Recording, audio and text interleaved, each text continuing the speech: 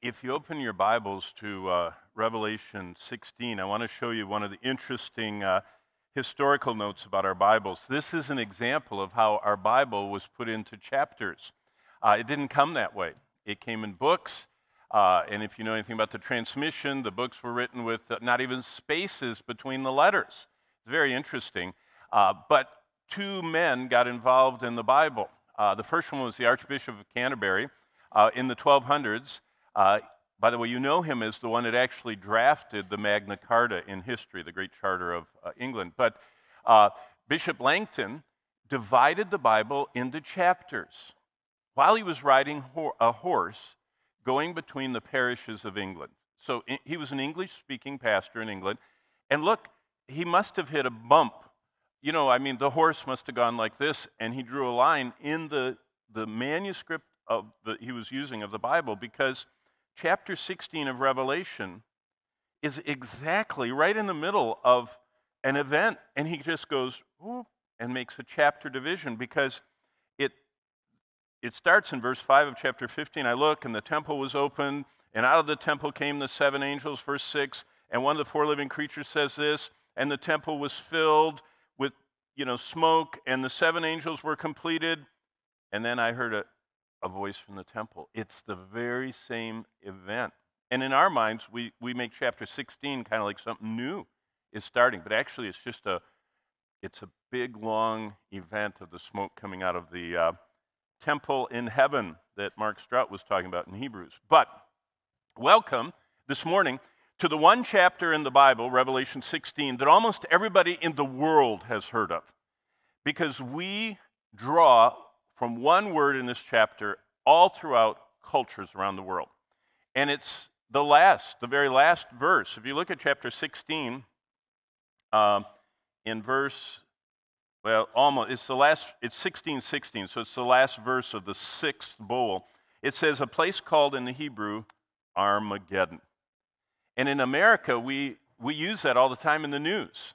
Last night, or yesterday, if you know, Fort Lauderdale had the largest rain in 1,000 years, 20-some inches.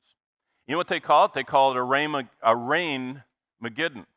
Or when there was a large pileup during the snow season, cars hit each other, they called it a snow-mageddon. Or they call it all these things have the Megiddo thing on the end because they mean it's a big deal. And then everybody else talks about the end of the world as Armageddon. So you get to be in the chapter that everybody knows one word from, Revelation 16. But look what this chapter is about.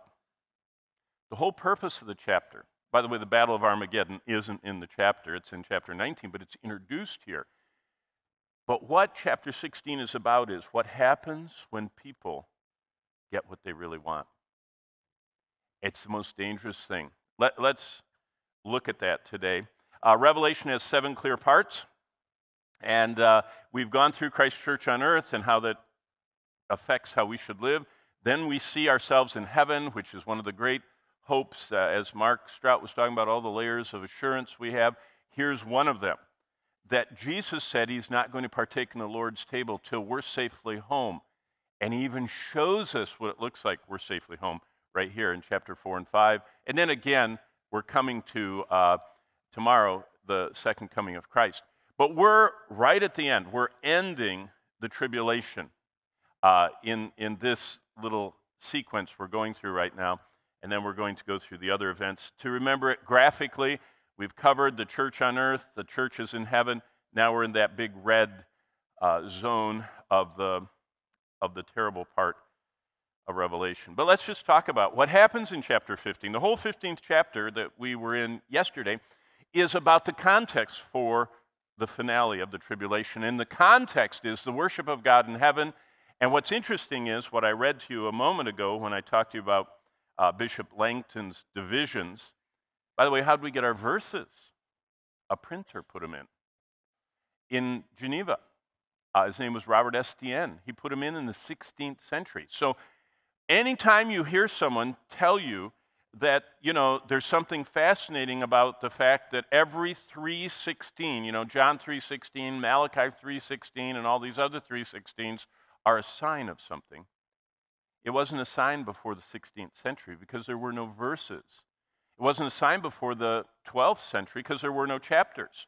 The Bible was one long manuscript, and it was intact and perfect and the Word of God, but we see it today in this form because a printer wanted to make it accessible. Everyone have their own copy, and he put in the verse numbers. But look at verse 8 of chapter 15. The temple in heaven was filled with smoke from the glory of God, from his power. No one could go in the temple until the 7 plagues of the 7 angels were completed. This is a crescendo. It's a kind of like that climactic moment in Revelation. Let's see what happens, okay? Chapter 15 says these 7 angels are queued up. They're standing on the edge of the platform there of heaven overlooking earth, and they're holding, and now look at, these are jars. That's the only graphic I could find in Keynote, you know. The word in Hebrew, or the word in Greek, goes back to the Hebrew saucers that they used in the temple worship. They were kind of like what we would call like a serving bowl for either salad or soup. They're shallow and wide. They're not, you know, little things, and they're not cups. They're like basins, we might call them. And so these angels are all standing there on the edge with earth below, the throne of God and his temple, and they come up with these, and what they do with them is they just dump them out. And what it speaks of is a rapid fire pouring out of God's wrath, as it's called. So first of all, sores on men with the mark of the beast. So everybody that's taken the mark, beyond everything else, their mark becomes like a cancerous sore. Sea of blood, and everything dies. Now, you notice I'm tracking with you the seals of chapter 6 we saw, the trumpet judgments of chapters 8 through 11 we saw, and now the bowls of 15 to 16 are all interconnected in this sense. If you go to Russia, you can buy one of those Matryoshka dolls, and it's a wooden thing, all different heights, and it's got a little mark in the middle, and if you turn it like this, you take the lid off, there's another one right inside of it. And the more you pay, the more deeply these little Matryoshka dolls nest inside of each other till you get to the very last one. It's just a little tiny thing. Very much like what this is like. The seals actually encompass the entire tribulation, because the last part of the seal that we saw in chapter 6, and actually it goes on into chapter 7, is this huge earthquake and everything's over. Then the trumpets also are enclosed, but they also have a 7th that's a finale, just like we're going to see the 7th here. So there's a connection there, but they're telescopic. The seals, and then a lesser length of time, the trumpets, and then a very short period of time, what we're looking at here. So the seals cover the entire length of the 7 years. The trumpets cover a much less, perhaps even half of the 7 years, and then these bowls, these poured out quickly saucers, are very truncated, they're very short. So we see that also they're covering, like the sea is impacted in bowl number 2, just as the sea is impacted in trumpet number 2. Again, all the rivers and waters are affected by bowl number 3. Wormwood does the same thing, only to only a third of them. So the trumpets were just like foretaste of the horrors of the bowls. The sun gets struck in the 4th, and so does the sun in the 4th trumpet. Darkness in the beast's kingdom, which parallels the opening of that abyss that we looked at. The Euphrates River's kings, that's where we get to Armageddon. And again, notice the Euphrates are again mentioned in the trumpets, but do you remember it was to let loose those demon hordes? So they were 2 different events that I reminded you of. Then we have this 3 demon spirits like frogs gather people together for the battle of God Almighty. The battle, Armageddon isn't where the battle is. Everyone talks about the battle of Armageddon, but there really isn't a battle at Armageddon. Everybody's staging there. It's, maybe 90 miles north of Jerusalem, but that's where all the armies are staging. Armies usually do that. They all come and gather, and they get ready, and then they go. So they've all gathered there, and Jesus comes on his way to Jerusalem, where the real battle is going to be, because they want to destroy all the Jews, because the Antichrist has herded together, and all the Jews are in one place, Zechariah 12-14 tells us, and Jesus is coming, and here's Armageddon, there's Jerusalem, and as he's coming by Armageddon, we'll see in chapter 19, he just speaks a word, and all of the people gathered in Armageddon are killed, and birds start eating them. And then he goes and rescues Jerusalem. So they're all brought there to the staging area by these three frog-like demons. And then the last bowl, it is done. You go, boy, that's really interesting. Yeah. And it wasn't even written to us, primarily. It was written to a group of people that were second-generation Christians, because Jesus has always had the same desire, that we fulfill his purpose in our generation. And remember what Jack Wurtson said, it's the duty of every Christian to reach their generation for Christ, Jack was just tracking with the scripture. We're supposed to live for God in our world that's going to be getting darker and darker from our perspective, because evil men and seducers, as the Bible says, wax worse and worse. But Jesus wanted to see, and he still does, whether the people were actually responding in their hearts. Now, do you remember we looked at the big picture of the message of Revelation? The big picture of this section we're in, concluding in verse 16, is lost humanity believes in evolution, reveres the earth, denies biblical creationism, so God sends environmental disasters. Boy, does that wake people up. God the Son, who happens to be the creator, systematically destroys everything that keeps life alive on earth. And when I told you yesterday in chapter 8 that briefly in the silence of God, it says the wind didn't blow, can you imagine with all the smoke from the 1/3 of the grass and 1/3 of the trees, burning, the whole world has smoke, and all of a sudden the wind stops? It'd be very arresting that the atmosphere is no longer producing oxygen for my lungs. The oceans, which are a primary oxygen producer, the most important oxygen production is the microplankton out there in the ocean. And the land and all the trees, and earthquakes ravage the earth, and smoke and fire and red tides. Global warming at extreme levels. And volcanoes. There was just a volcano, in far eastern Russia that put 5 inches of ash on everything. It just looks, again, the news called it apocalyptic. And they're coming back to the book of Revelation. I thought that was very interesting that secular news medias use Bible terms. They don't even think about it. It's a Carmageddon, it's a Firemageddon, it's an Armageddon event, or an apocalyptic Revelation event. And asteroids, comets, and meteors. Then, today, comes Armageddon. Well, what's fascinating is the people that got this initially, the book of Revelation, had to live everyday life. They were working, just like we do. They had to earn enough money. They had to, have a place to live, and they had to have food to eat. They had to clothe themselves and their family. They had to go through everyday life. And they got this book. And what this book was intended to do is to show them what we're seeing. What specifically in chapter 16? This. What happens when people get what they really want? Earth becomes a living hell. You see, God is not willing that any should perish. We all know that. God is constantly warning people. Every time a person has a little cough or a sneeze or a runny nose or an ache or a pain, or you go up the stairs too fast and you go, whoa, a little shortness of breath. What is that for? To remind us we're temporary. We're fragile. Life is temporary. Life is fragile. Death is inevitable. No one escapes it.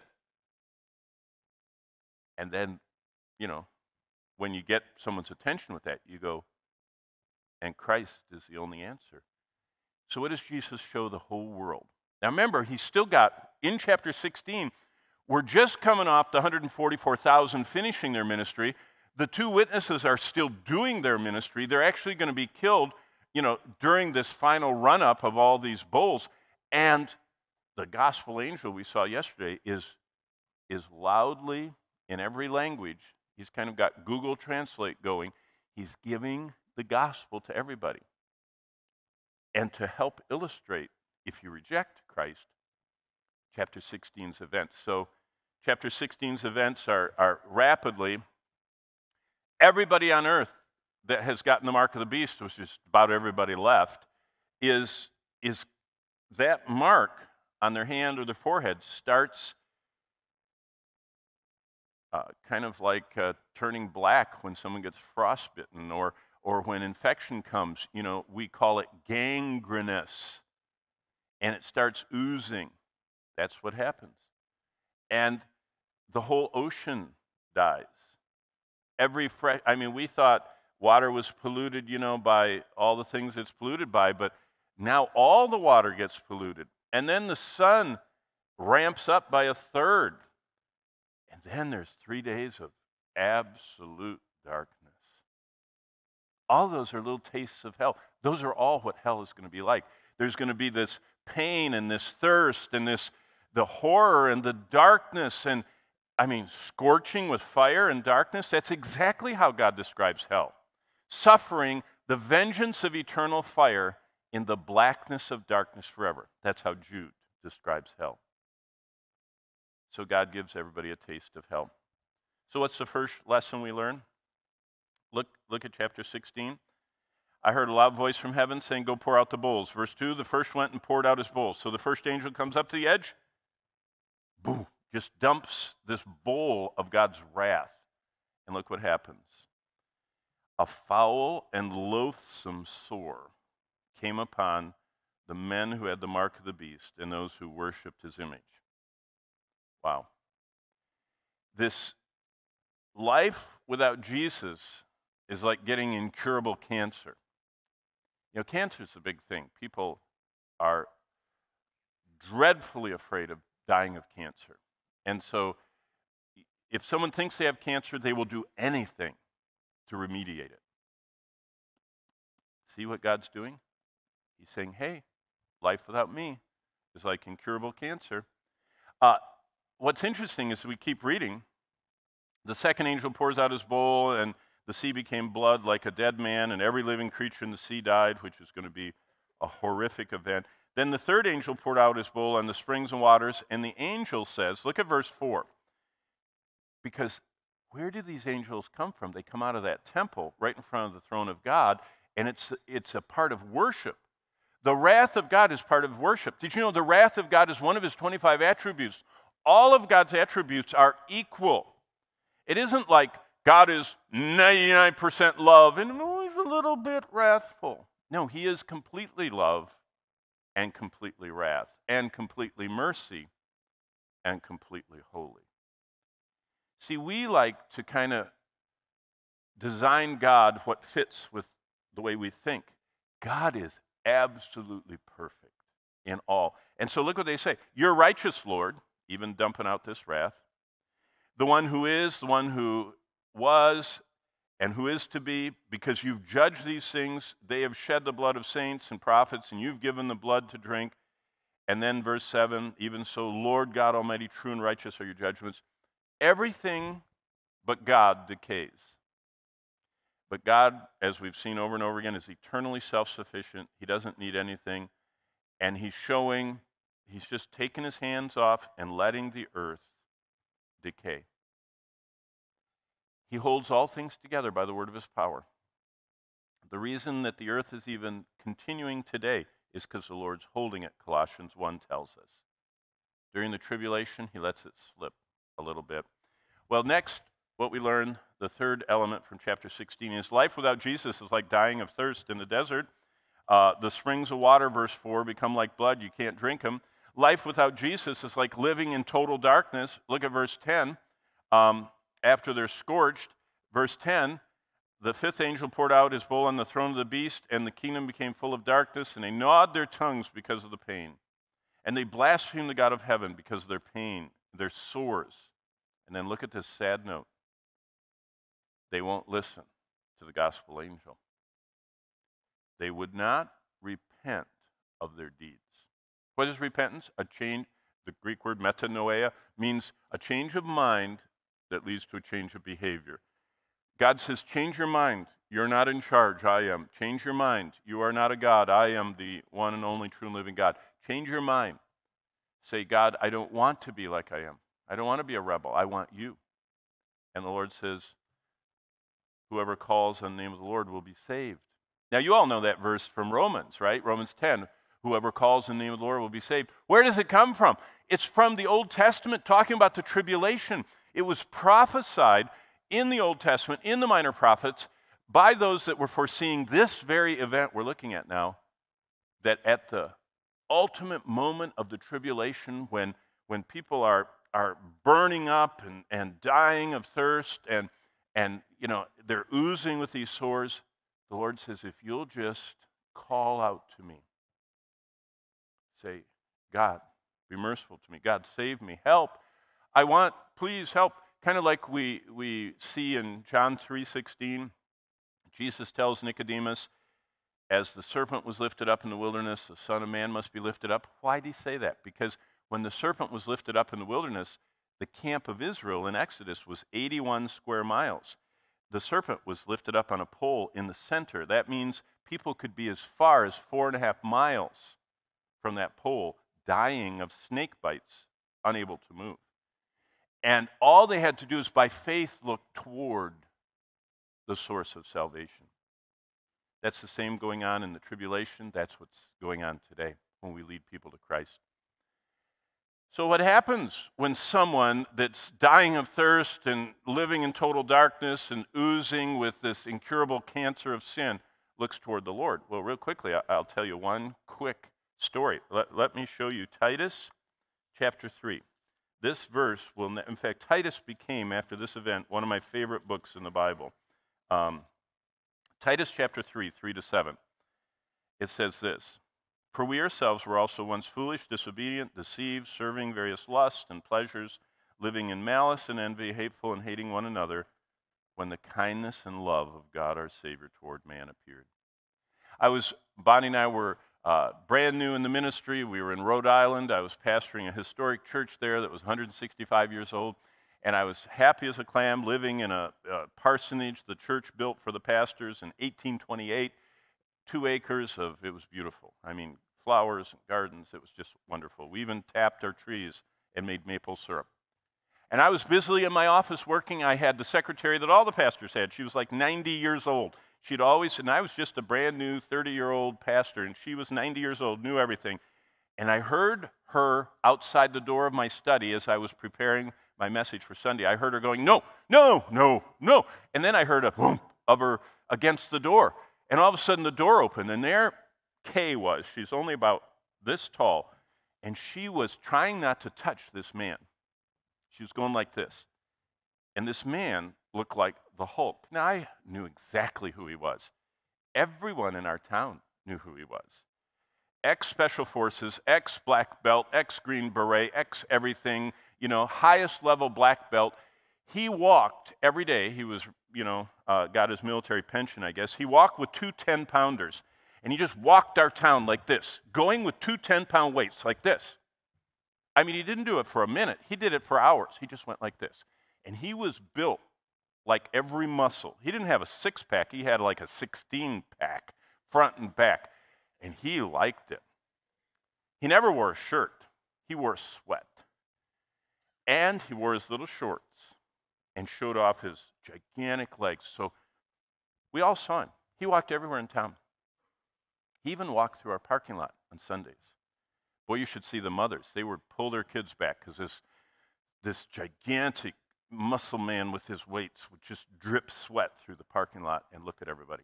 So here he is in my office, dripping on my 90-year-old secretary, going like this. And he said, Father. I knew he was addressing me because the whole state is Roman Catholic, Rhode Island is. So he thought I was a priest. He said, Father. And then he stopped his weights and he looked at me and he said, I came today because I have one question. I said, yes. And Kay kind of figured it was safe, so she left. And so he's in my office and he sets his 10-pounders down and starts dripping on my floor, all this sweat.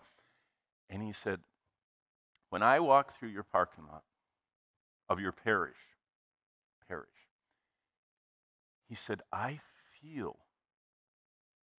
and see in the people something I can't explain. He said, it's peace. He said, your people have peace. He said, I feel it. He said, that's why. He said, I don't know if you know, but I walk through. I said, I know. I've seen you. I know you walk through our parking lot. He said, I walk through it because I feel you guys have something. What do you have? Well, I thought, this is great. So I just opened my Bible to the Romans road, which I had marked in my Bible. You know, when I was your age, I marked how to, and I think they do that with you with open air, how to lead someone to Christ from the book of Romans. And I had all the little things marked. So I was standing like this, and I was going through it, and I went through all the parts, you know, that Christ died for sinners, and salvation is a gift, and you have to receive Christ. And I was just lifting up my eyes to look him in the eye and say, what would keep you from receiving Christ? And with my Bible right here, I looked up, and he wasn't there anymore. I thought, I took too long. He left. So I was like this, reading. And I went like this, and like this, and like this. He was down on his hands and knees with his forehead on the carpet where he would drip the water. And he said, I want it. And so I got down on the floor with him. I said, well, it's not it, it's him. You want him. You want Christ, right? He said, yes. And he just prayed the sweetest prayer and received Christ. I mean, I thought, well, that's interesting. I mean, he barged in, told me he wanted to be saved, listened to the gospel. Very few people fall down on their face before the Lord when they get saved. And so before he left with his 2 barbells, he had kind of stopped sweating. I gave him a paperback New Testament, kind of like Pocket Testament League, like Word of Life used to pass out and or still does. And I gave him that, and I said, you should start reading the Word of God and come to church Sunday. This was, you know, like Wednesday. Sunday, he was in church. It's the first time I ever saw him with clothes on. I don't know where he got them. And he came to church, and he was radically transformed, and he came up to me. Now, this is Wednesday to Thursday to Friday to Saturday to Sunday. 4 days had gone by. He came up with his little paperback Bible, and he went like this. I found myself in the Bible. I said, really? Where? He said, it's Titus. I said, Titus, okay. You know, that was Titus to him. Titus. I said, okay. He said, for we ourselves, verse 3, were also once foolish, disobedient, deceived, serving various lusts and pleasures, living in malice, envy, hateful, hating one another. And then the kindness and love of God our Savior toward man appeared, not by works of righteousness which we have done, but according to his mercy he saved us, through the washing of regeneration, renewing of the Holy Spirit. And that incredible man, and boy, did I learn so much about him. I discipled him, I baptized him. He became a dear friend. He sent me a wedding invitation. We still stay in touch. He sends me Christmas cards. What God does to people like the power walker that I'm telling you about is he takes them from their blindness and their thirst. I mean, you know what this man did? I'll just tell you. One story he told me. I mean, he is big. He said that he would go to the bar every Friday night, and he'd walk around till he found the most outwardly appealing woman in the bar. And he would intentionally slide whoever was sitting next to her at the bar. He'd push into the chair and slide him off the chair, and he'd just start, you know, talking to her and saying, hey, you know, telling her she's beautiful and saying you'll buy her a drink, hoping the boyfriend will get mad. I mean, wouldn't you get mad if you'd paid for some girl and brought her and someone pushes you out? He was just waiting for that, because as soon as they got mad and pushed him, he would knock them out. He was so strong and, you know, kind of like a special forces guy. He said, I loved doing that. He said, I loved winning the prettiest girl in the bar. And he said, and I was the emptiest person in the world. He said, I had everything I wanted. I fought and knocked people out for it. And he said, I had all the alcohol, all the sex, all the muscles, he says, when I took off my shirt at the gym, people would stop and go, oh, you know, like they'd never have that. He said, but Titus 3, I was empty, thirsty, dying. It was like hell on earth when the grace of God found me. Well, that's what the Lord wants us to do. I did disciple him and showed him how he got, and this is in your notes. This is from John Piper. You all heard of John Piper? It's his little poem called Anthem, A-N-T-H-E-M. And I actually have used this since Piper wrote it. Avoid the sights and situations that arouse unfitting desire, and say no to every lustful thought, and turn your mind forcefully away, and hold the promises of Christ, enjoy his superior satisfaction, and move into useful activity. And you know, this guy did. And he became one of the most radiant believers serving the Lord. So life without Jesus is as futile as, and let's go back to chapter 16. Look what the finale is, where Armageddon is mentioned. The sixth angel, verse 12, pours his bowl on the Euphrates River, dries it up for the kings of the east to be prepared. The three unclean spirits I told you about, like frogs, go out and get the world going. Verse 14, they perform signs. Remember, we already talked about fire from heaven and all that. And they are the spirits of demons, and they gather them together, verse 14, for the battle of the great day of God. That's the battle of Jerusalem. And behold, I'm coming as a thief. Blessed is he who watches. This is one of the Beatitudes. You'll find several of them in Revelation. And they're gathered together to the place called in Hebrew Armageddon. And as I told you in chapter 19, the battle of Armageddon turns out to not be a battle. God just speaks a word, pierces them through, and they all die. Life without Jesus is as futile as Armageddon's war against God. They didn't get to do their war. It was empty. It was nothing. It was futile. How does God fit together these passages? Now, here's the big thing. This is what the whole world wonders about. Revelation 16, right here, talks about Armageddon. Daniel 11 talks about something that sounds a lot alike. Ezekiel 38 and 39 talks about something. There's even this unusual passage in Psalm 83. So, we'll put them all together. If you look at what Zechariah talks about, and I'm not teaching Zechariah, one of the minor prophets, but Zechariah devotes 3 chapters to this event. Chapter 12, chapter 13, chapter 14. And currently, can you imagine if John saw, an F-16 like that? I mean, doesn't that look a little bit like a locust or something? I don't know. It's got, how would he describe modern weaponry? Very difficultly, okay? But Revelation foretells God's coming wrath as he's coming to defend Israel at a future battle that starts in Armageddon. Now, why is God doing this?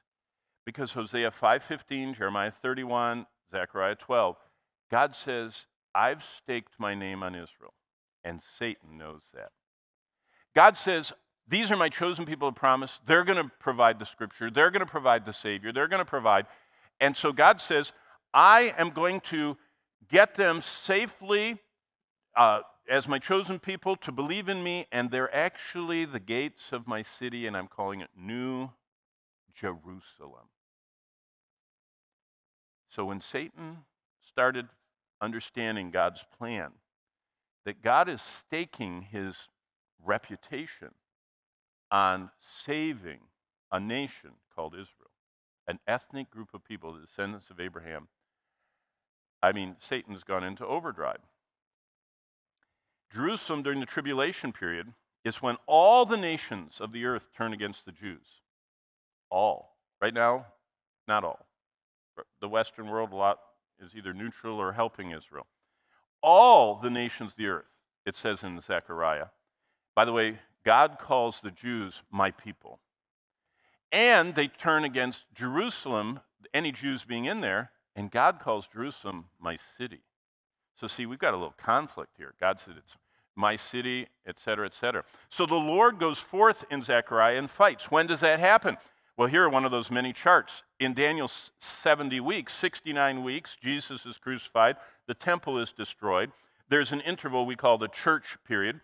The rapture takes place, but what we're going to see in Ezekiel 38 and 39, it's unclear whether that happens just before the rapture or after the rapture, and it's concurrent with the Battle of Armageddon.